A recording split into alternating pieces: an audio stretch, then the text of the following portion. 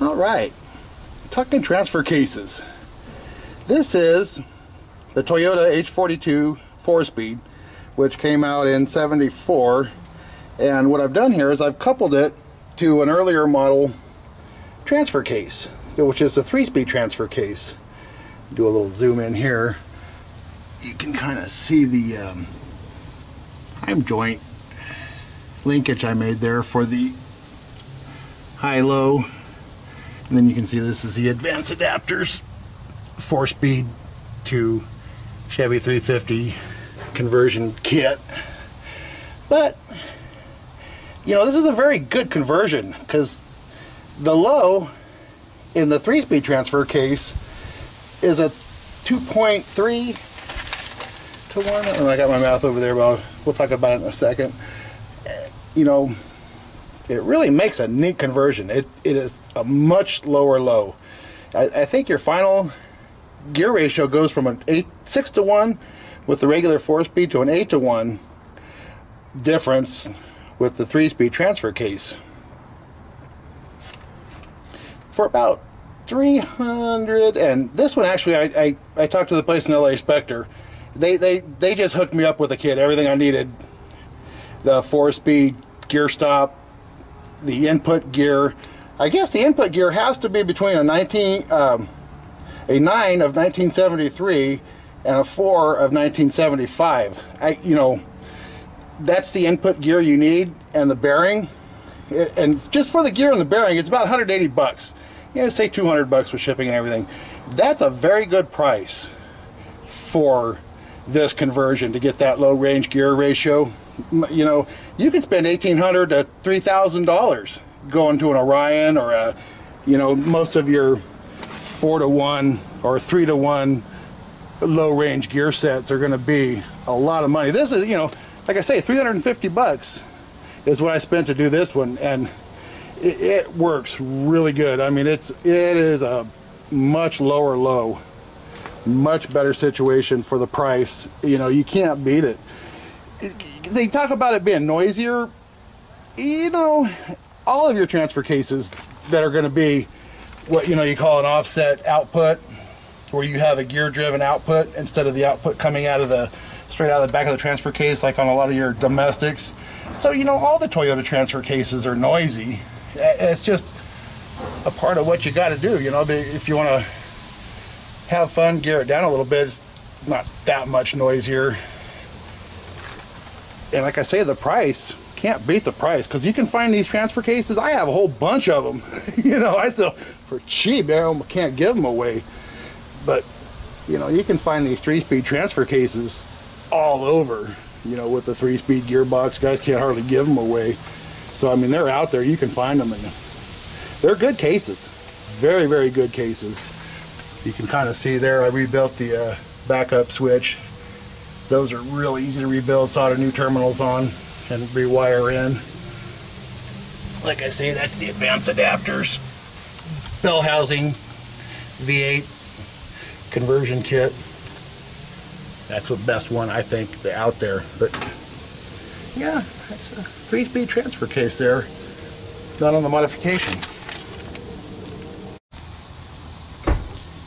Show you from another side here what it looks like. So the 4-speed, the regular 4-speed with the 4-speed transfer case, the 4-speed is a 3.5 to 1, and the transfer case is a 1.96 to 1. So the 3-speed, the first gear is a 2.7, the 3-speed is a 2.3.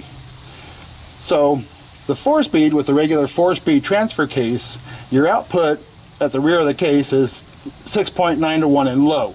At the wheels, that's 28.3. Now your 4-speed with the 3-speed transfer case, like here, your low range output goes up to 8 to 1. And then at your wheels, it's 33 to 1.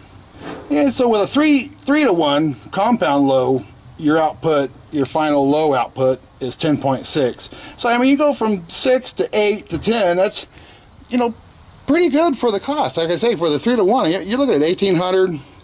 I put an Orion in that blue one, the actual cast iron transfer case from Advanced Adapters. That thing was probably $3,000 or more by the time I put it together. It was a 4-to-1. It was nasty, nasty low.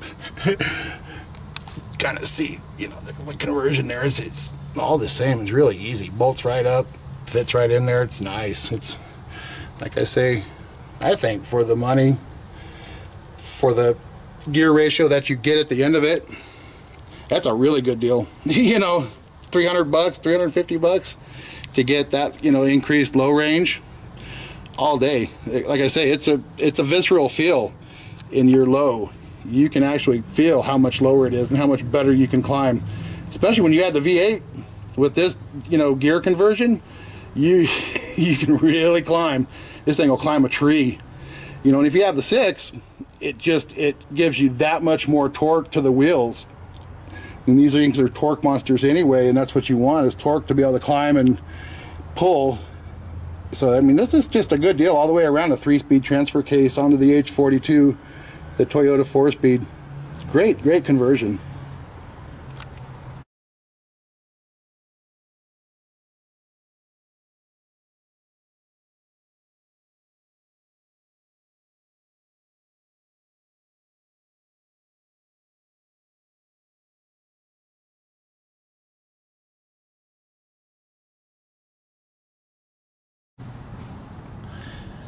Well, good afternoon.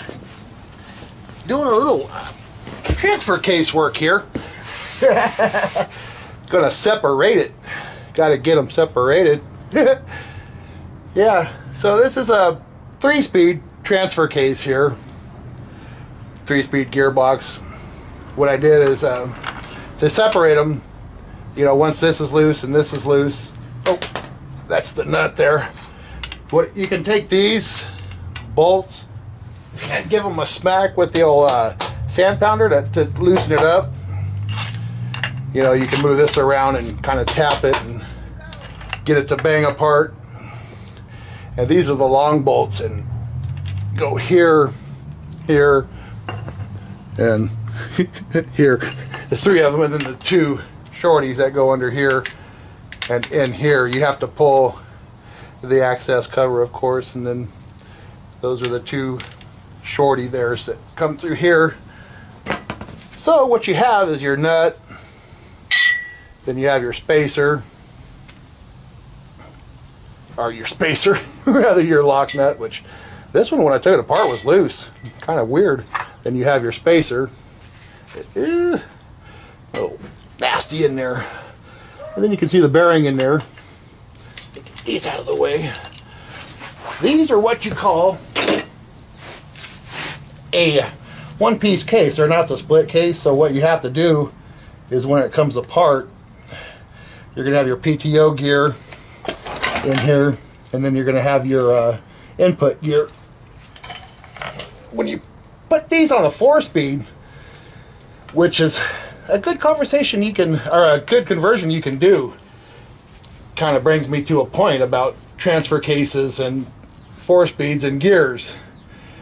The red Landcruiser, which I'm going to show you in a little bit, I did the 3-speed transfer case with the 4-speed gearbox, and I was looking on a forum the other day, and it was old, but God, it made me mad, because the guy was saying, he was asking a question on a forum. He says, I got a brand new transfer case, it's rebuilt, but it's a 3-speed. And he says, I understand if you put the 3-speed gearbox, or the 3-speed transfer case with the 4-speed gearbox, it's really good. And you're asking people what they thought. People said, oh no, it's not worth your time, it's noisy, it's not worth the money.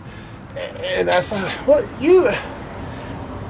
it actually adds quite a bit of gearing whenever you put these. I'll go over the math in a minute. And I think it's totally worth it, because I'm building one right now, the 65, the red one. That's got the 4-speed with the 3-speed transfer case. Let's see if we can get this separated. It's gonna fight me. All right, got it through a little bit there now. Kind of ready to come through. So let's see.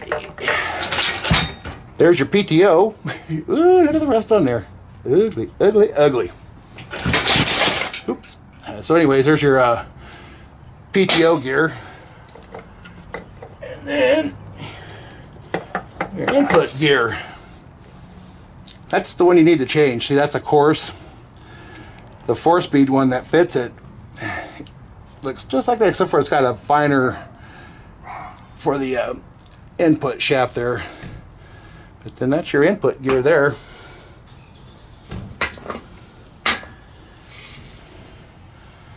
And then that is your 3-speed gearbox. Not very good condition there. Eesh. So anyways, the 4-speed will have the same bolt pattern as the 3-speed. So they fit right on.